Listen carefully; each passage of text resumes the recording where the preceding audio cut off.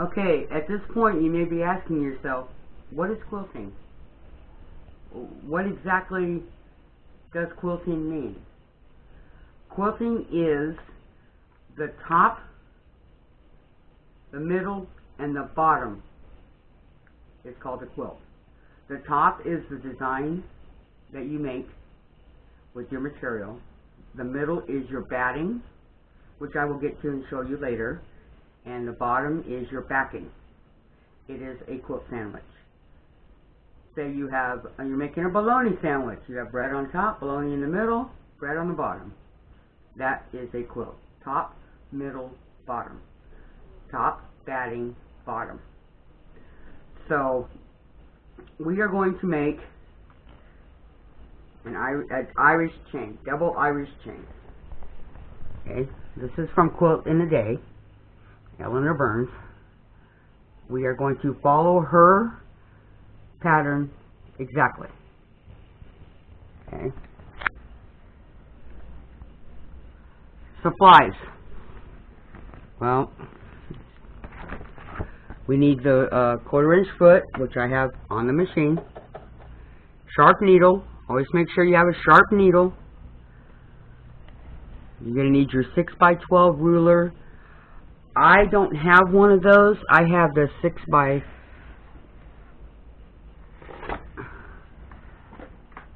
I have a 6x12. So, it's the 12x12. So you would have to go in the middle, again with a glow line tape, right here where it says 6, go down, and that's your 6x12. If you're left-handed, it would be this way. Right-handed, this way. And this is what you need, is a 6x12. Don't go and get a 6x12 ruler right now. Just get a 12x12, the big block. You will use this ruler a lot, just like the 6x24. Okay, you need the 12-inch square up ruler. That's what I just showed you right there. Your 6x24 ruler is this ruler right here that I showed you early on. 6x24.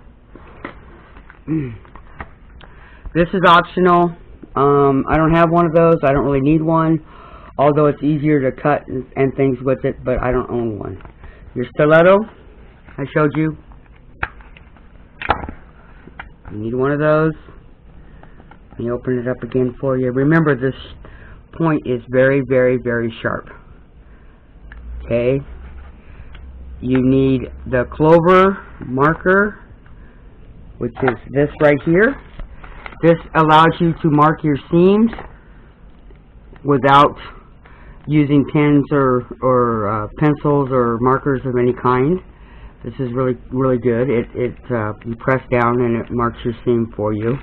Although I find the pins and everything come out better because this is kind of hard to see, but it does work if you want to do it that way.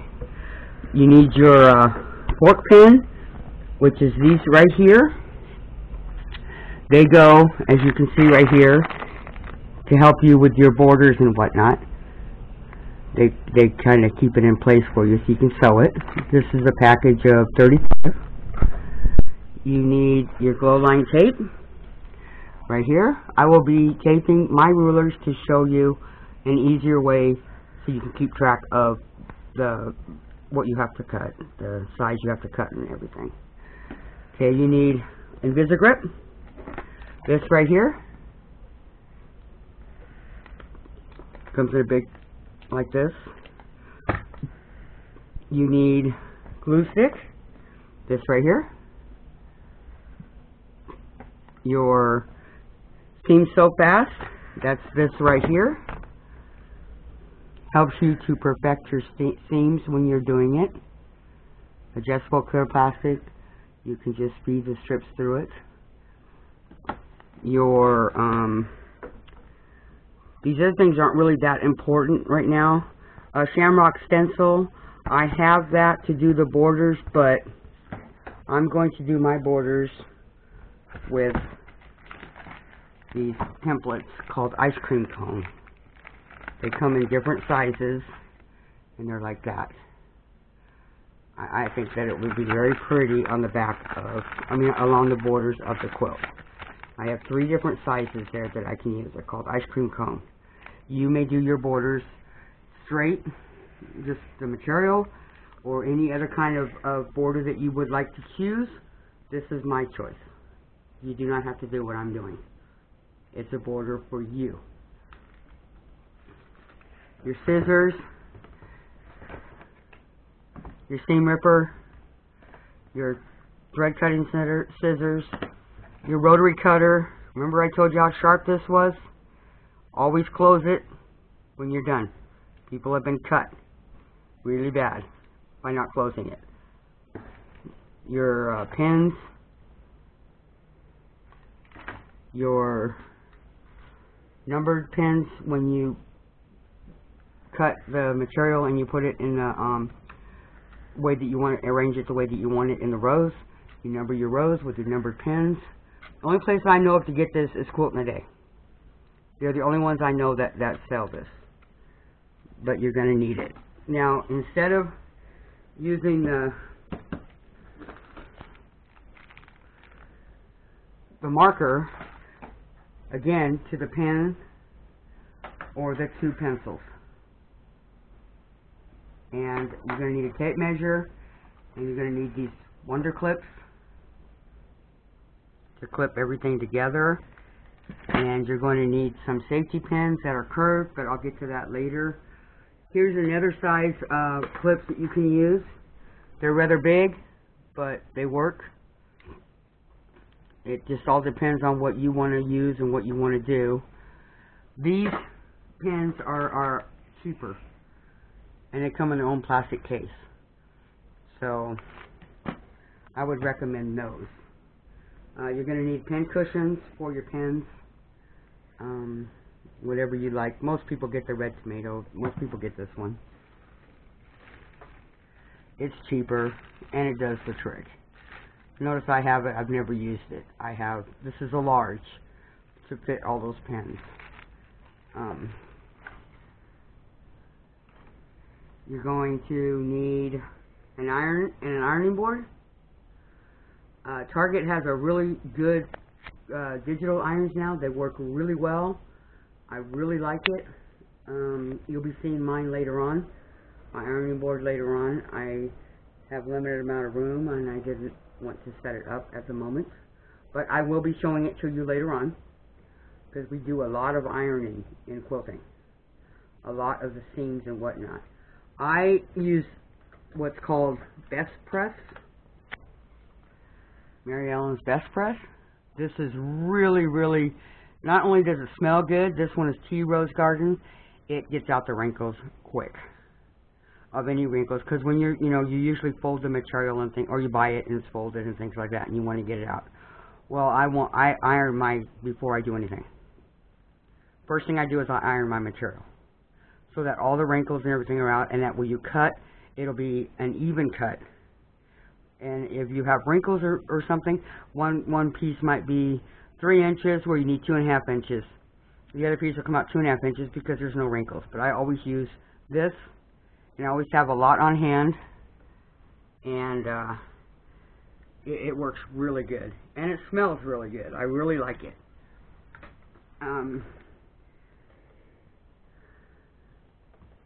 Okay, we have Irish chain. Okay, you're going to want to get your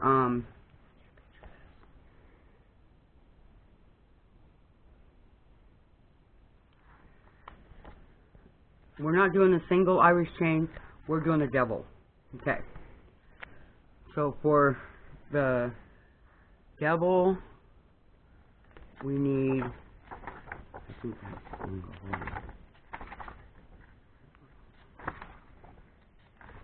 Let me find the yardage that we need to get for the double. I think this is just the single, and I don't want to do the single.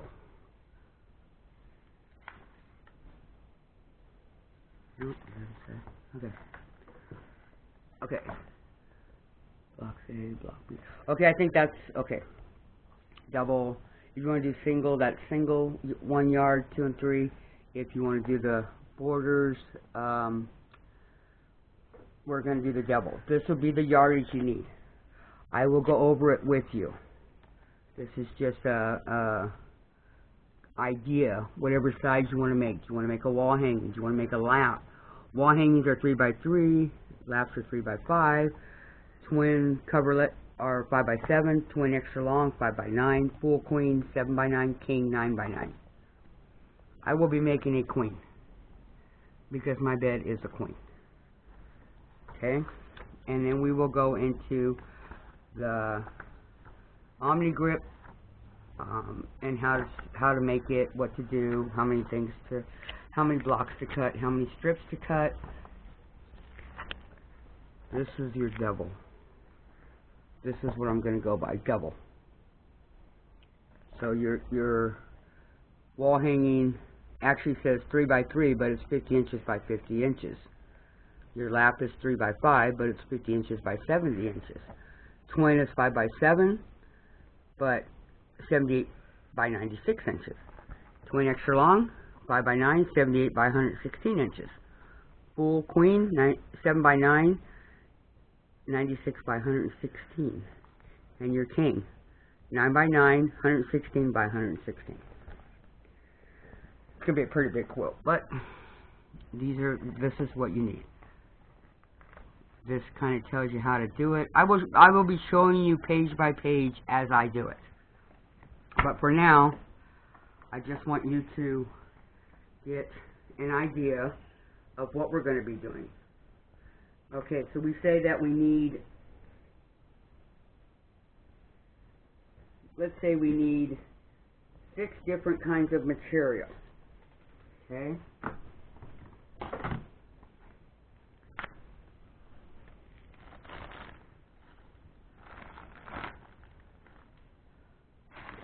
For example, I'm just going to pull out some of mine here that I've had. Okay, here is 6 different examples. 1, 2, 3, 4, 5,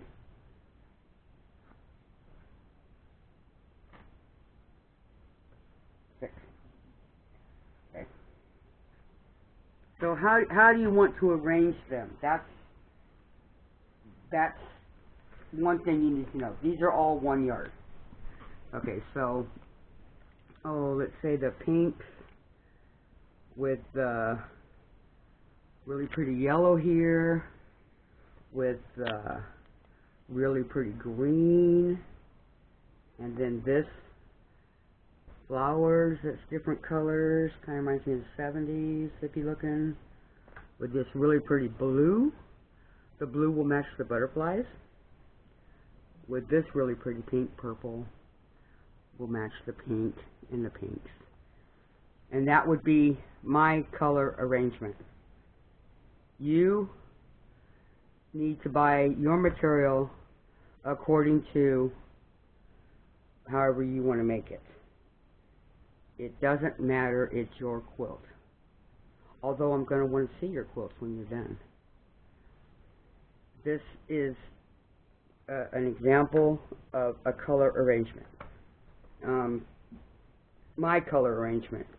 Okay, we can do others.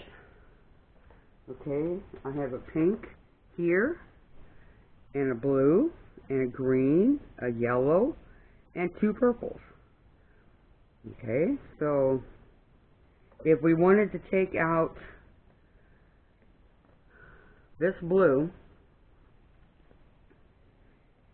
and add this pink, if you're really into pink, okay, then we would go blue. So we want to do it blue,